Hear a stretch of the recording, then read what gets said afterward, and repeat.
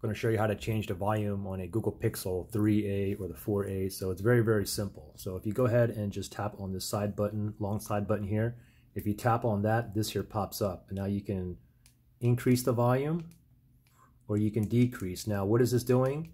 This is actually only increasing, decreasing the media volume. So you can see as I go lower, the media volume is going down, okay? Now, media volume is basically, for example, if you're watching a YouTube video, the audio that's coming out.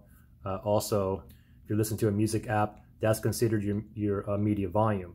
Now, call volume is actually when you're speaking to somebody on the phone. Ring volume is, how loud your phone rings, and an alarm is the volume of your alarm. So there you go. Just remember, you can go ahead and tap out of that.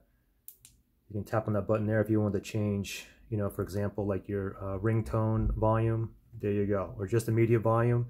Then you can just go up or down like that. Pretty simple. And also, right on top of here, you have ring, vibrate, totally silent.